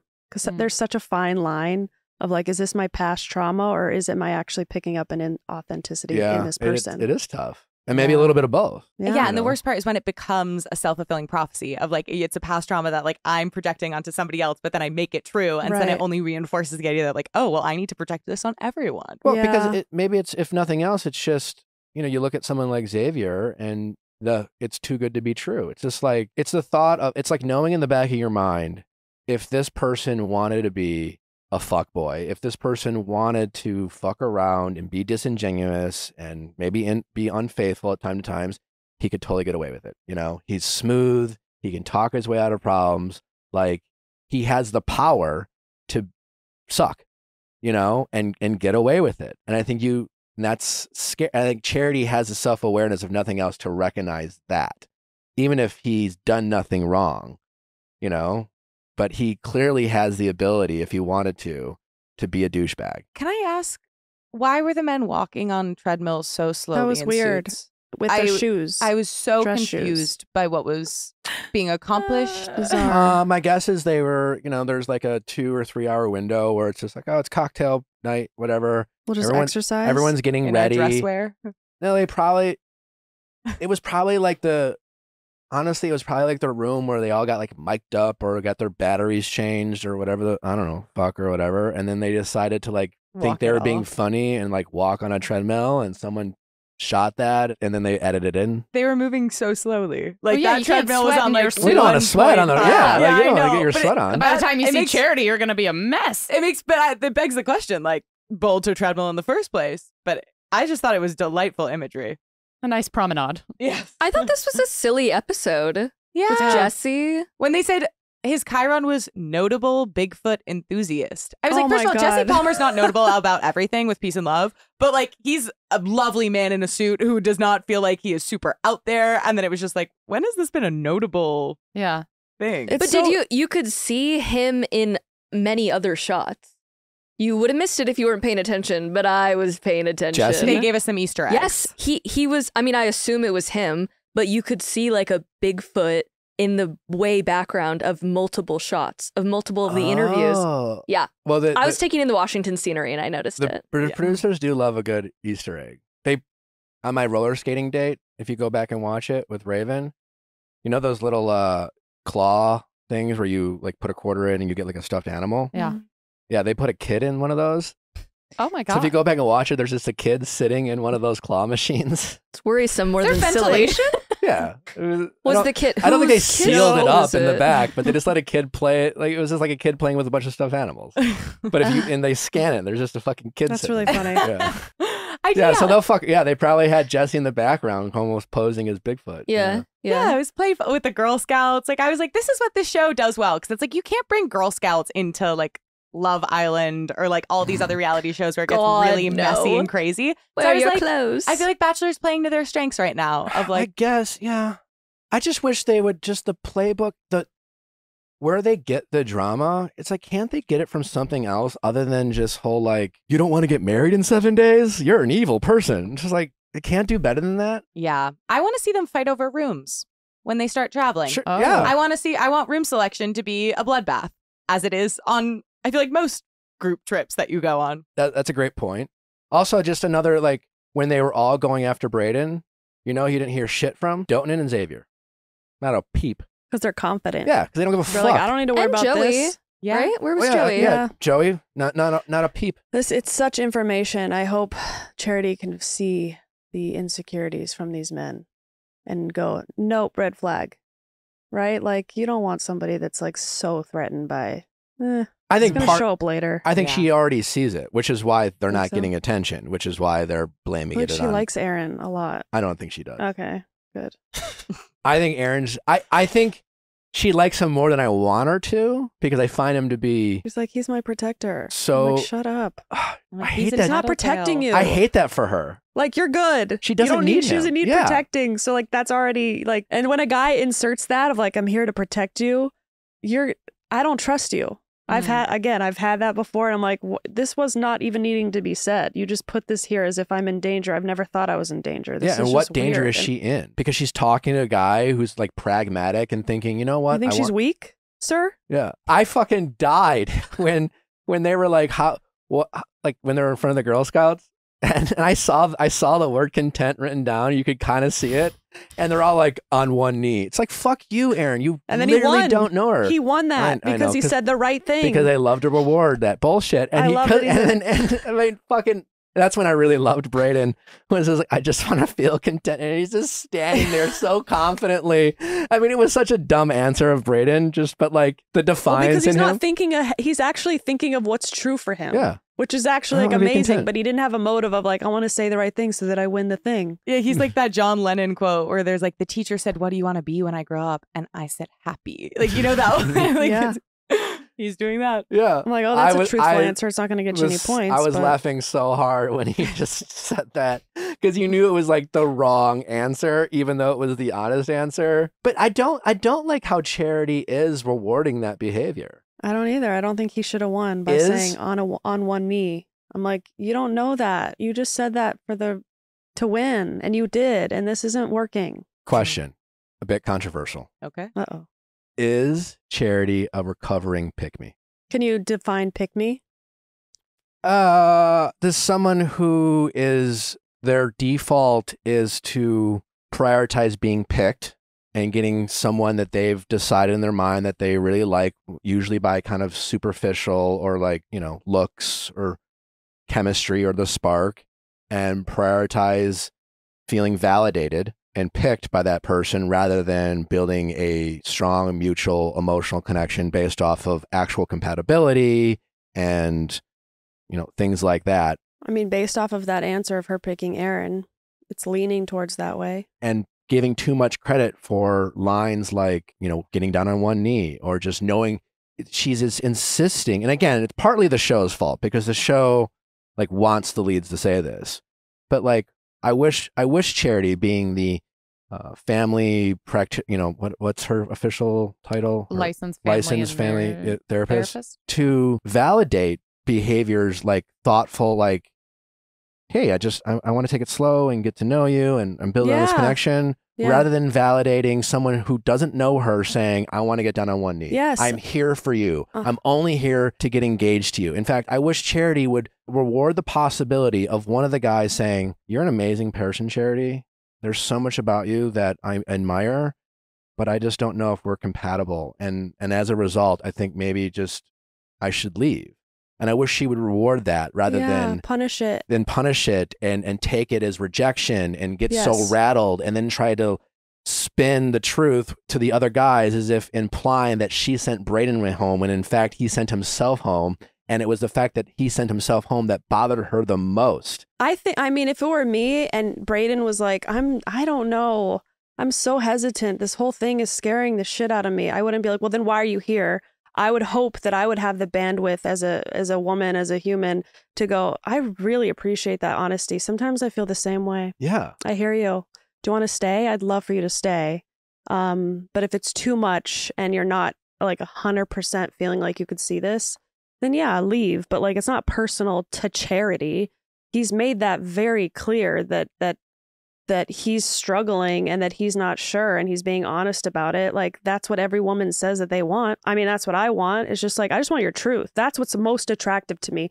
You admitting right where you're at right now, but you being like, no, you are the one and I'm going to be here till the end. I'm like, get away. But you know, that's just me. I have often said that going back on The Bachelor, you know, in my 20s, I was kind of serial monogamist. I had a lot of bad breakups and did a lot of self-work, and I felt like I really kind of found myself in my late 20s, early 30s, and then I went on The Bachelor, and then I've said this, where I felt like I basically relapsed back into who I was as a 21-year-old. And so stakes are high, I guess. think, yeah, this environment can do that. And I think this environment, while obviously a great opportunity for Charity, and I'm glad she's our bachelorette and I'm enjoying watching her, it exposes everyone. Well, why? Because we're around our peers in a college-like setting, in a high school-like setting. So our memory is going back to like, oh, I remember this being around, you know, drinking and you know, in the real world, you're not like that. You're like in your solitude, and you're growing and you're living alone or whatever, and you're meeting people in a very different thing. And so they're probably unconsciously going backwards, which makes sense. Yeah, it's like how you go to your like childhood home and then you're like, oh my God, I should not like. Yes, the tone I'm using with my mom. Like, I'm not saying anything bad, but I am like getting. Or your high school reunion. You're like, oh my God, why am I intimidated by the popular girl again? Why am I shrinking? I need to expand to who I am now. I'm this person now. And you have no support system. You know, you don't have anyone there who knows you well enough and has seen you evolved into this mature adult. No, your new support system is a bunch of like, again, like as I've said, friends who would tell you to buy the boat because they want to go on your boat, and they're like, yeah, no, totally, they're the best. You're like, I love that for you. And it's just like, it's not. You're generally not getting. So we're giving her a little bit of a pass. Good advice. Yeah, totally. I just don't think her and what's his face with the hair, Caleb? They are not a match. Caleb? Is that his name? Was that the wrestler? Caleb B? No. Oh. Sorry, the dad. With the dad. They're not a match to me at all. Joey? Sean. No. With the hair? No. Sean. Oh, Sean. Sean. They're not. Oh, with the There's dad. No with way. the bad dad. Yeah, with the bad dad. With bad Sean with the bad dad. Sean with the bad dad. They're just not a match to me at all. No. Vibrationally, it's all off. Why is he doing so well? I don't know. Nothing about him tracks. Maybe with what they we learned want about him. Charity. Maybe they want to meet the family. I don't know. Maybe they're trying to keep him for. Well, maybe it's going to be an interesting hometown. Well, good question. Are we all in agreement that Dotun, Xavier, and Joey are locks? Yes. But who's the fourth? That tall. Oh, Tanner. Out. Tanner, maybe. He'll pop out of nowhere. Aaron. You kind of have to give it to Aaron at this point. Yeah, they've given him a lot of time on the Tanner screen. did get more airtime this it. episode. Yeah, Tanner could be a late bloomer. I've never seen you before. Who the fuck is this guy? Yeah. Could be a late bloomer. So who do you got? You got Sean, Tanner, Aaron. We have 6 left. Yeah, Sean, Tanner, Aaron. Yeah. Those are the 3 that got the roses. Yeah. Well, because Xavier, Dotun, and Joey, we're Correct. locked. We're good. We're good on them. So those are your top 3. Yeah. And then we have 3 more. 1 spot available for hometowns. It's got to be Aaron. Right? He fought too hard. He protected her too much. I'm gonna say there's gonna be. I'm gonna say no. I'm gonna say Tanner. That'd be fun. I'd rather it be Tanner. I like him so far. Yeah, they were From making what out I've in the seen. woods.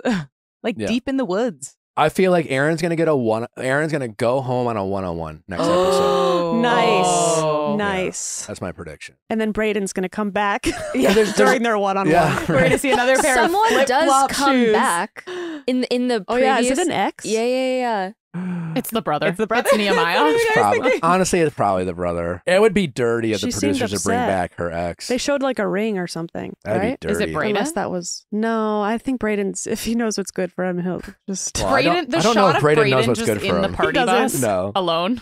He retreated to where he felt safe. The party bus. Yeah, Yeah. I stand by that. Yeah. It's funny that he like didn't came come in in the party through the bus. woods. Yeah. Did you Yeah. see that? Yeah. Like as if he was the Sasquatch. With like his Birkenstocks. Yeah. Flip-flop. He doesn't need Not all the even flash Birks. at all. I He take doesn't it back. need- Only they had been Birkenstocks. Yeah, if he lost the earrings and the scarf, He doesn't need that at all. or just have like a hoop Yeah. or like a stud. But dangly?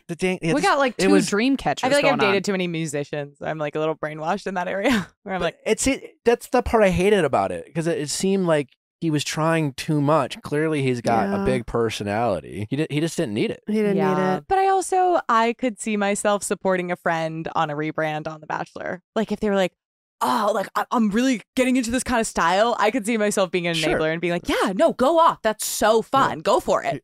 You don't make fashion. You do not take fashion risks on The Bachelor. That's just Words to live by. you just don't do it. Don't do it unless you're charity. Even if then you can do whatever you if want. it's cashmere. I believe he's had the earrings. Because for someone who only like really recently got back into earrings, wearing even like small hoops at first was like, ow, this hurts. I can't even imagine the huge earrings that he wears. He'd be in pain, and he's would. not. I mean, He's he so was in the comfortable with military. them. I think he's pretty tough. All as well. Ear pain is like completely different.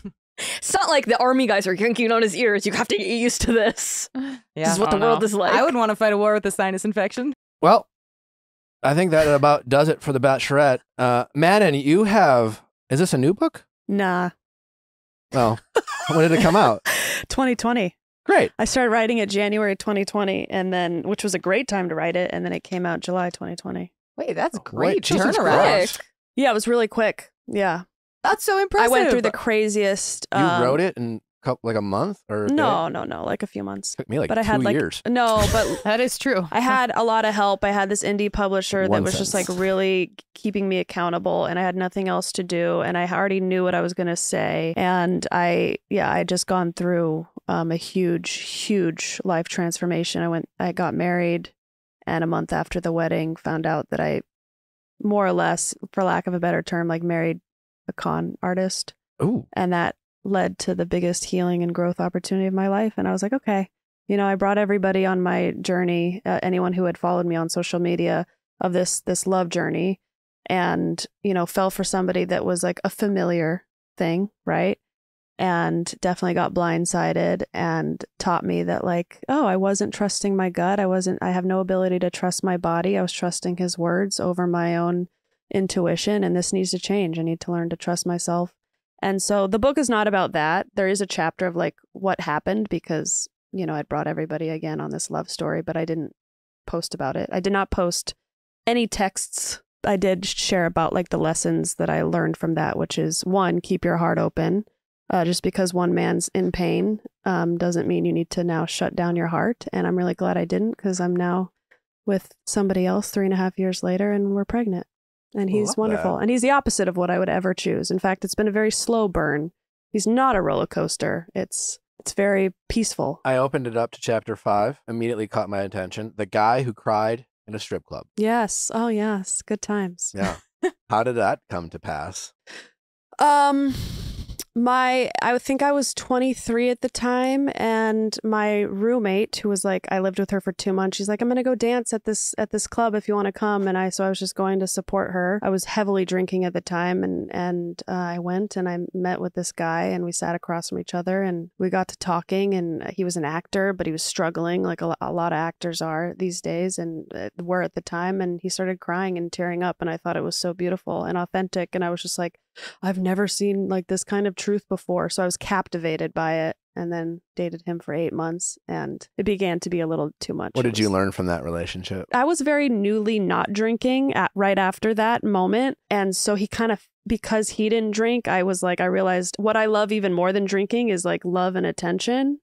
That's like my number one drug, is like love and having that kind of like connection with somebody, or the illusion of love. I think I learned from that. Well, he was very possessive and jealous, and I just don't vibe well with that. I'm the only child. I do not like to feel like I'm controlled. My number one priority is feeling free enough to be who I am where I'm at. And so through that, I learned I'm not going to be with somebody that's like, thinks it's just going to be you and I in the world, and we're never going to need to interact with anybody else. And so that was like a true test of, I got to get out of this and choose myself. Well, it seems like a really interesting book. And I'm guessing, correct me if I'm wrong, Manon, but if you're someone listening to this episode and you are going through a rough patch in life and feeling like things aren't just working out, and you're thinking everything's just kind of sucky right now, this might bring you some inspiration. Some humor, inspiration, guidance. If you've ever struggled with addiction or heartache. Yes. Yeah. Because it will work out. And if you have that kind of narrative of like, everything always works out for me. I mean, we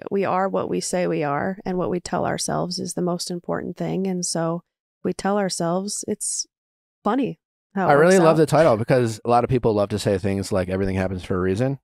I hate that phrase, but I do love saying things will generally work out if you let it play out. You know, if you are open to learning from your mistakes and you're open to kind of learn some lessons, things do work out.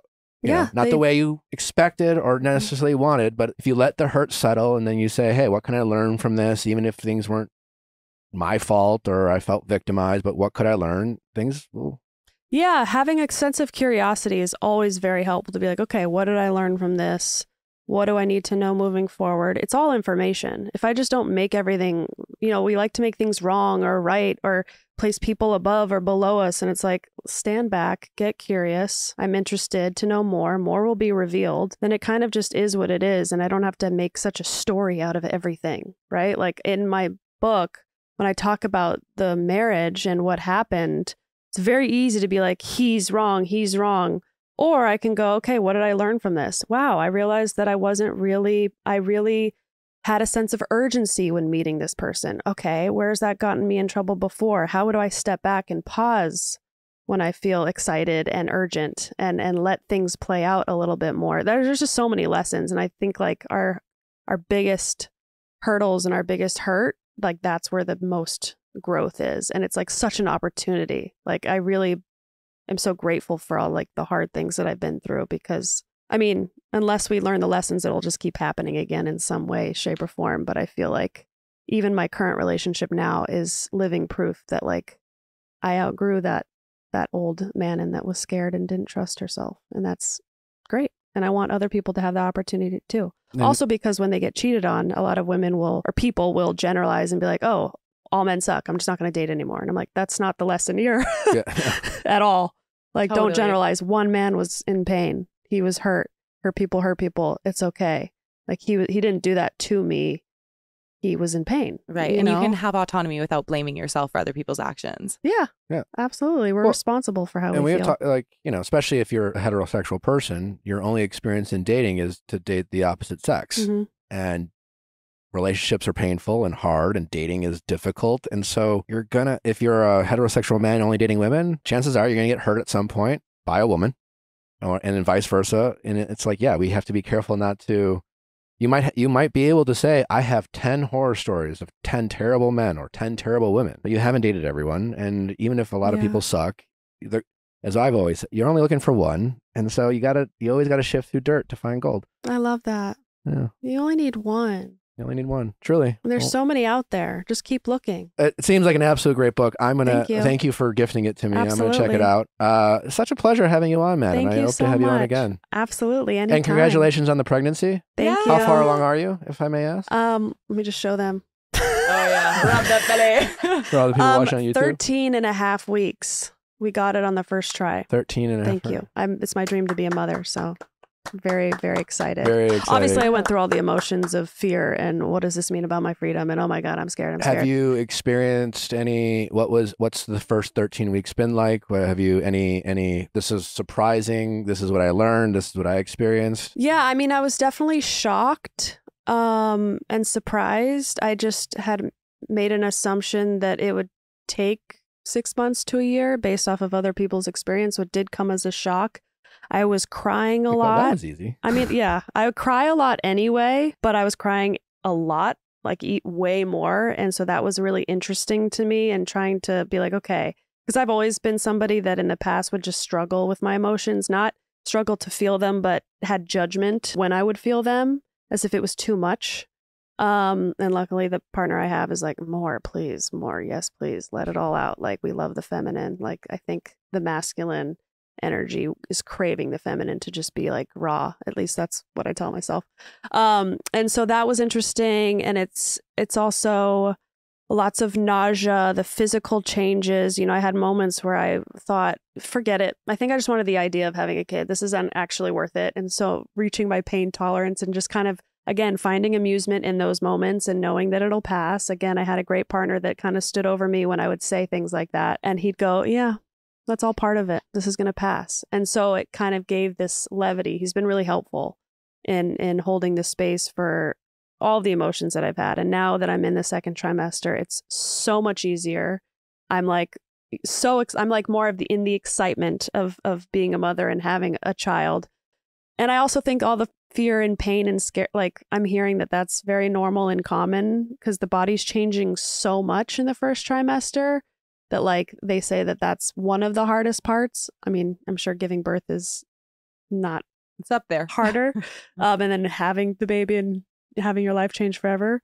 But I'm just taking it one day at a time. I'm not going to, project into the future and take on everybody else's ideas of what it's like to have it, because everyone has different opinions. They're like, oh my God, it's going to change your life. It's going to be the worst. And then there's other people that are like, it's literally the best thing that's ever happened. This is my favorite portion of life that I've lived. And I'm like, I like that one. I'm going to choose that one. Because I generally like to go in with my own experience. Like I did ayahuasca and not recently, but just yesterday. Tuesday. Yeah, the first trimester was really hard. And I remember having people be like, it's the worst thing ever. Your soul's going to die. And I remember a moment before doing it being like, oh, I get to create my own experience. And then I was like, oh, that's reality. I get to create my reality with the way that I see life and the things that I say to myself. The power is within me now. I don't have to succumb and be reactive to the world. And I remember having a beautiful ayahuasca experience. And I was like, had I not had that moment before, like that changed the intention of the whole experience. And so I'm like, okay, I want to remember that for this pregnancy is like, I get to, when we feel like we choose it, whether it's pain, like, okay, I choose pain. That's something that me and my man say a lot is like, if we're like stressed out, okay, I'm choosing stress. So at least we're back in the driver's seat. And that's helped a lot. That makes as well. a lot of sense. I know exactly what you're talking. Well, not about the pregnancy, but in terms of that, it's a mindset of like when you say choosing pain or just being aware of it or just like, yeah. Or just, embracing a feeling rather than resisting it. Yeah. Yeah. That adds so much more pain. Resisting what is. When I just go, okay, this is amusing. That too shall pass. Kind of like feelings. That's the thing. Feelings are temporary. Everything's always changing all the time, even the good. Manon, just really enjoyed it. Thank you. What a Me great too. conversation. That was so fun. Please come back anytime. Great. Yeah. Let me know. Amazing. Thank you guys for listening. As always, don't forget on Thursday, we have an amazing episode coming up with the one and only Gina Kirschenheiner from Real Housewives of Orange County. A lot to get into with her. The current season is up and running and full of drama, and we have a lot of questions for Gina, and we promise you will get you the answers you are desiring. Also, don't forget we have a Better Date Than Never live this week, Thursday night at 9 p.m. Eastern. We also have Viall Files Plus, which is available as always. And we will be recording this week a recap of Season 1, Episodes 1 through 3 of Vanderpump, dropping soon. Wow. Can't wait. Also, we have our update specials available to you behind Viall Files Plus, our pop culture roundup available every Friday. So much content for you available to you. Free to sign up, 7-day free trial. Let's go to viallfiles.com. I said com. Once in a while I said com on accident. It was a... Ugh. That was kind of an in-between. I have to enunciate. I'm sorry. It's an accent. Is it? I think you have an accent. Viallfiles.com. Yeah. Great. It's an accent. Yeah, you're French. Yeah, there you go. Oh, Manon, where can they find you? Instagram, TikTok. Manon Matthews? Manon Matthews, 1N, 1T. I have a podcast, Serious But Funny, and then my book, Funny How It Works Out. Great. Find all her great stuff. If you like spiritual stuff, Manifestation is my other account. Ooh. Subscribe to that. Yes. Yeah. Baby coming January 19th. All right. Yeah. That baby's going to be giving a lot of good advice. So they want to come on an Ask Nick episode? Yeah. You know what? You should come on an Ask Nick episode. Great. You know, people call in, we give advice. Oh, I love that. Yeah. Hells. Yeah, you were like, yeah, great, sure. I don't know what the fuck you're talking about. Yeah. I just needed a second. Yeah. I did know that. Bye.